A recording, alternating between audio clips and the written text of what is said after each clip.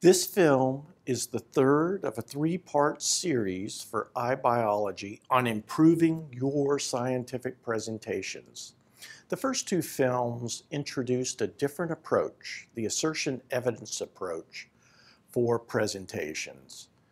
What it is, why to use it, and then how to incorporate it into a research presentation. This third film focuses on an important aspect of presentations, and that is delivery. And in particular, how do you exude confidence in your delivery?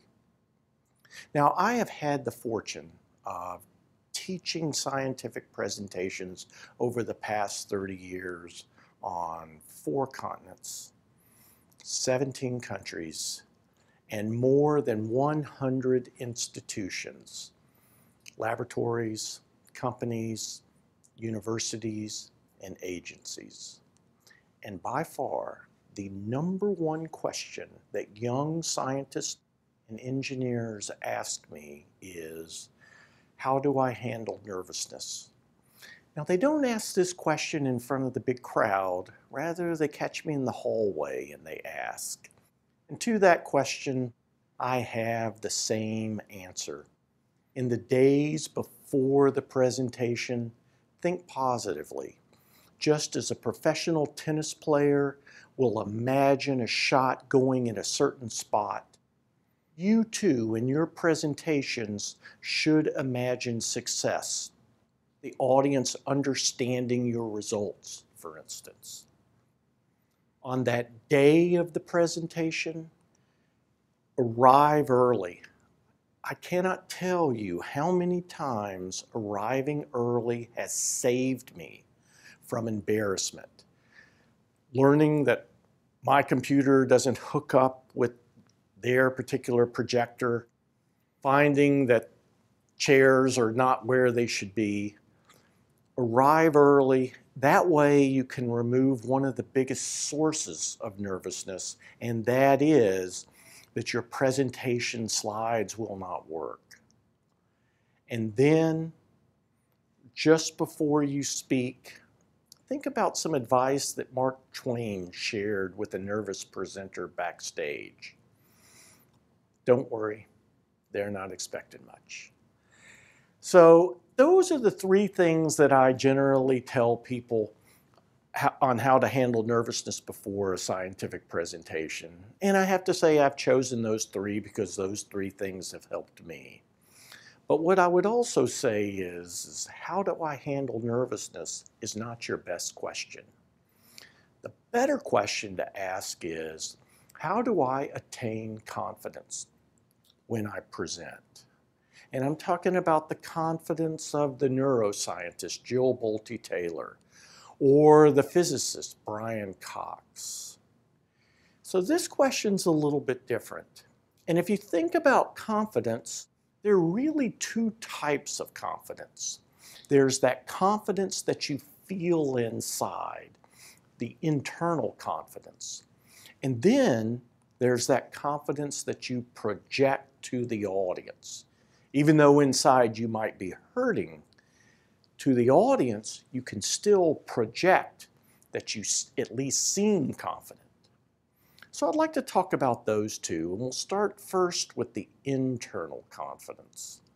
And I'd like to draw upon my interviews with a number of scientists and engineers who've given excellent presentations to large audiences, such as Jill Bolte Taylor or Brian Cox.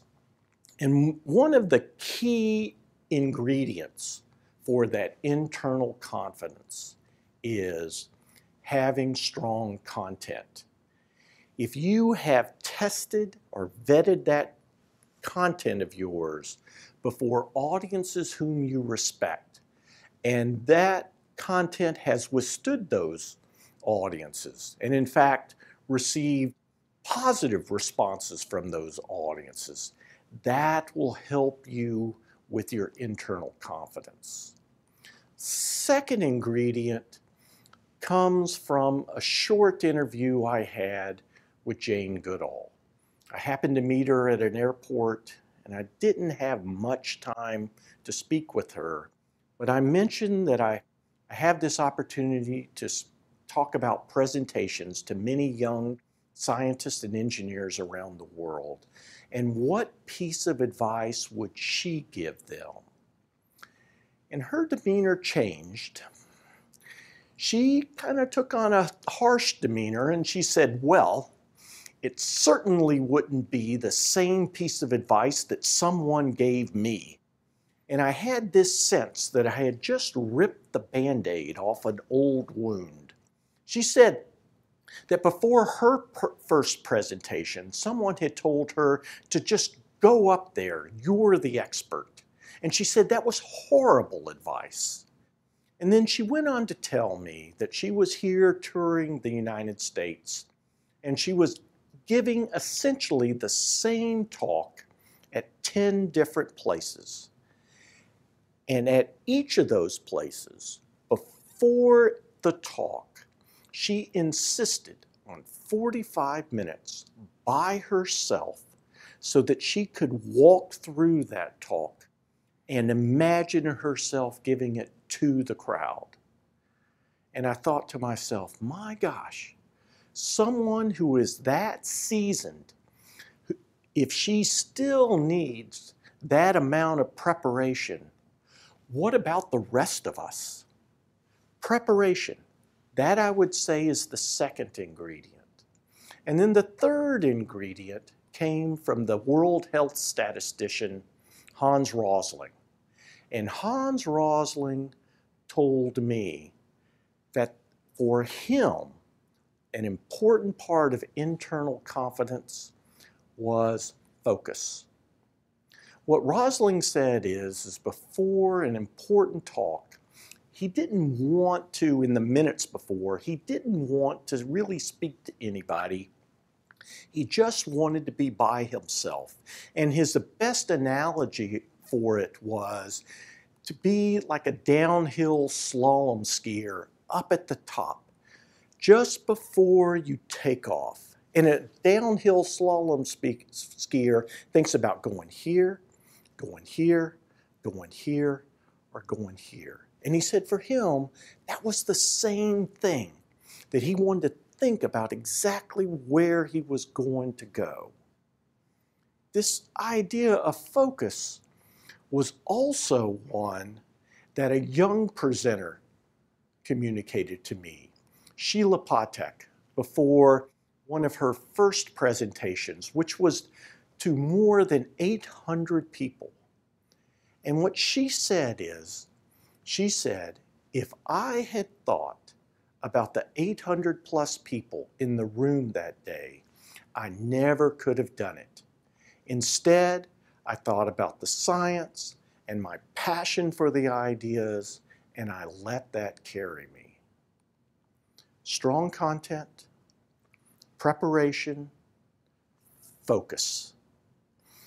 If you will work on those three things, you will bolster your internal confidence. Now, I'm not saying that before a talk, you're not going to feel nervous. There will be audiences, there will be situations in which you will. And I think something to realize is that the internal confidence is not an on-off switch. A better analogy is that it's a bucket. And the more that you work on those three, the more fluid that is in that bucket. And that the nervousness that you will have is not as much as if you had not done the strong content, the preparation, the focus. So that was a little bit about internal confidence. How about projected confidence?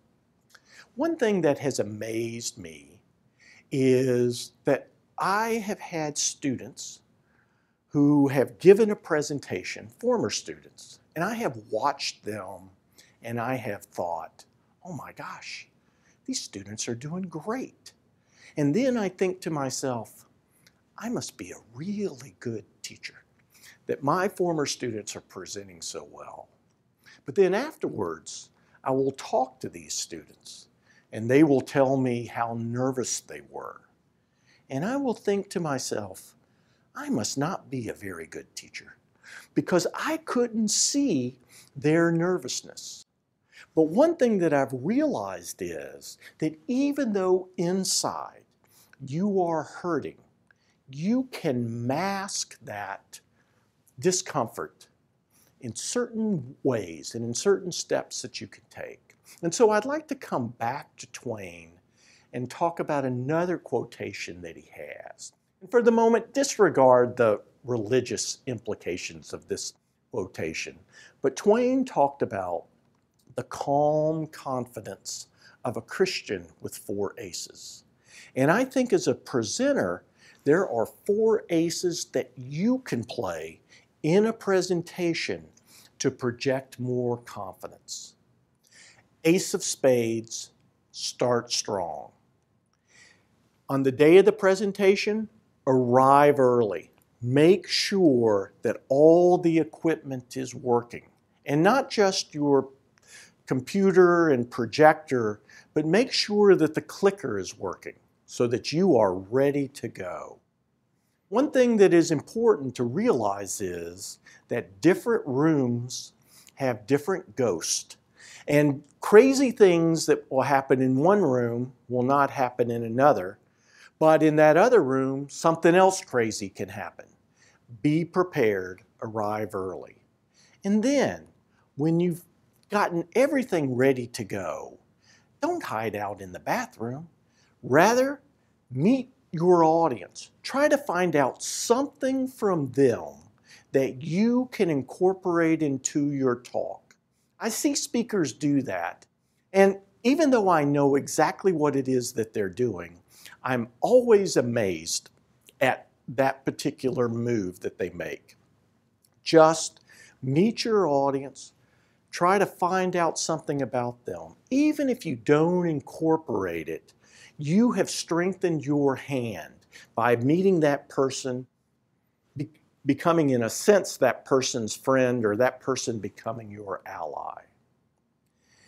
And then, when it's time for you to go up, move up to the stage, stand tall.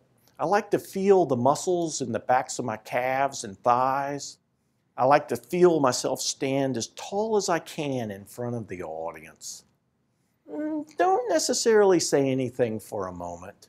Smile. Smile is a great thing to do, because what happens is the audience will smile back, and that's a good feedback loop for you. And then, when you're ready to speak, make sure that the first syllable that you say is not "a." Oh my gosh, I can't tell you how many times people have undercut such a wonderful moment with an or Know what you're going to say first. I don't memorize much, but I often have the first sentence committed to memory. And when I say it, I will pause somewhere in the middle at a natural place. And when you pause, and this might sound odd, listen for the HVAC sound in the room, the heating, ventilation, and cooling sound of the room. And love that sound. Embrace that sound. Feel comfortable with that sound so that you don't have this urge to fill that sound with or. And then when you show that first slide, know that first slide. Don't turn to the slide and read what the title is. And for heaven's sakes, don't turn to the slide when you say your name. You ought to know your name. Know that first slide. Now, on that slide, you should have some kind of image or a sequence of images that orient the audience. And turning to that image, that's a natural turn, because you want the audience turned toward that image. Ace of spades, start strong. Ace of hearts, reduce the text on slides. And so don't follow PowerPoint's defaults and have all these bullets. Rather, use an approach such as the assertion-evidence approach that tries to minimize the text on slides to just the essence of the argument that you are giving. Build your talk on messages, not on topics. Support your messages with visual evidence, not bullet lists. And that visual evidence could be photographs, drawings, diagrams, graphs. Could be a film, could be an equation, could be a short table. But reduce that text on slides so that when you are speaking, the words clearly come from you. You show ownership of your research. Ace of Hearts, reduce the text on slides. Ace of Diamonds, know what comes next. Now, for me, when I'm at a conference and I'm the second speaker or third speaker in a session, I really don't have the confidence to listen to the previous speakers and to ask them questions. I'm always amazed at those people who do. But for me, I am sitting here thinking about my own presentation. And one thing that I like to do, and it's similar to what Rosling said, is that I like to think about each scene. And so I'll often take a blank sheet of paper and I will sketch thumbnails of the slides. And then the next slide, and then the next slide, and the slide after that. So that I know what comes next. Because if I know what comes next, before I click to that slide, I can make a transition to that scene. And that making of a transition, that projects confidence. Ace of Diamonds, know what comes next. Ace of Clubs, finish strong. When you're at the end of your talk, have a strong scene on which to end. One that states your main conclusions and then has images of your main arguments to support that conclusion. And then go through those arguments in an efficient manner. And when you get to the end of those arguments and then you make your closure to end the talk, pause. And before you ask for questions, say the word thank you. Or if you're in Germany, Dankeschön, or if you're in China, 谢谢. But give that audience an opportunity to clap. I find that in conference presentations and research symposiums, it's a coin flip. The speaker might give the audience a chance to clap, but a lot of times the speaker will just rush and ask for questions. And then the audience doesn't know what to do. Do I clap? Or do I ask a question? And so what you end up with some tepid applause, as well as then some people maybe trying to voice a question. Don't go there. You want to receive the applause. And in fact, I think it's important that those people who are perhaps not in your field see the experts in your field, see them applaud. Say thank you. And then when that applause is dying down, that's when you want to ask for questions. And when you receive questions, know that there are going to be some questions that you cannot fully answer. And so a lot of young scientists and engineers, they will rush that answer and say what it is that they know. But then they'll have a big but, and then they'll end that answer with some negative news. A better way to handle it is to pause and start your answer with although. Although I cannot answer everything about the question that you ask, I can say, and then finish strong with what it is you do know. ace of clubs, finish strong.